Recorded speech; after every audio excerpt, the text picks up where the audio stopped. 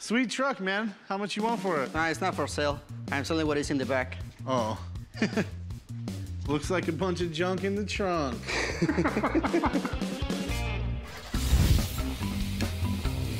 I came today to a pawn shop to sell my 2000 Porsche Carrera 911 engine. I know about the engines because I work in a junkyard. That's my job, to sell parts. I like to sell it about 4,500. I think the less I can get is around 3,600. What do you got here? It's a 2000 Porsche Carrera 911 engine. Porsche motors are really cool. This motor right here, it's a 6-cylinder, water-cooled, pancake motor. They're much better balanced. You can put a much lower profile on the motor. Porsche engineers really built fast cars. Back in the 1930s, Porsche was started by a guy named Ferdinand Porsche. His first big success, the Volkswagen Beetle. He actually built it under orders from Adolf Hitler. Where did you get it? I get it from my junkyard. I bought the engine because I want to build a Baja. I off-road a lot too, and the 6-cylinder Porsche motors are great for Baja. Do you mind if I take a closer look at it? Take a look, man. Okay. Was it right by the ocean? Yeah. Because it looks like it's got a lot of water damage. But not inside, just outside.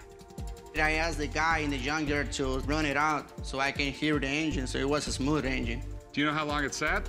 Couple years. Okay. When you're buying an engine, there's nothing scarier than the words junkyard. There's 101 things that could have happened to this motor, and I have no idea what it was. There's just a lot of variables. How much you want for it?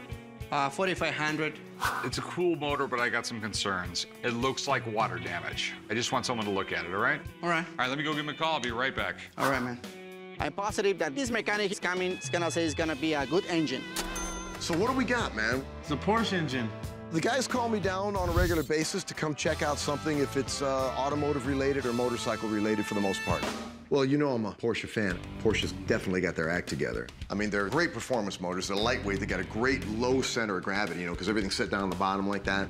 An engine like this, it's a valuable engine. If you went to buy this brand new from the factory, brand new, you're probably gonna spend anywhere between 15 and 20 grand to get it. Lots of times people will buy a Porsche motor, and sometimes guys like to try and retrofit them into like a dune buggy or a sand rail type of situation. So, you know, there's quite a few uses for a Porsche motor. So, Rick, tell me, what's your concerns about this? It looks like it's got some water damage, and it looks like it's been sitting for a long time. Yeah, you know, there's a lot of compartments that should have been closed up, and they're all open. When things are left open, like this throttle body is left exposed and these fuel rails are left exposed, there's ways to get inside this engine. So what's going on the surface is going to be going on to an extent inside, and that's the unknown. We really don't know what's going on inside there. All right, so what do you think? It makes me nervous. The only way to make sure it's right is I got to open it up. You're wrong. It's good engine. It's not gonna make you no problems. If you bring a good mechanic, he will tell you what to do. Well, brother, they did bring a good mechanic, and I do know what we got to do with this motor, and I'm speaking the truth about it. So that's just how it is. I don't think all the corrosion can go inside the engine because there is no pressure, so they won't go inside the injectors. And I think you have to bring a good mechanic, I mean, a professional one that they can know what to do. Danny's my man. I mean, this guy can fix anything. Absolutely. He did bring a good one. Not anything.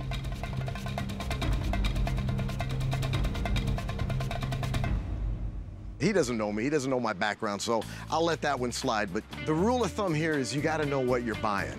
And frankly, we just don't know what's there. Thanks, Danny. Absolutely. Absolutely. All right, love you, brother. Catch you later. I'm just glad Danny's a cool customer, because it could have got ugly.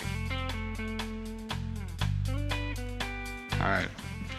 You know, thanks a lot, man. I'm gonna pass. I mean, it scares me too much. You don't even want to make an offer? I don't want to make an offer, and I just don't think the risk reward is here. So, thanks for bringing it down. All right. I appreciate it. Good luck with it. Thanks. I know about engines, I know about parts. It was bad for me, but I think I can sell it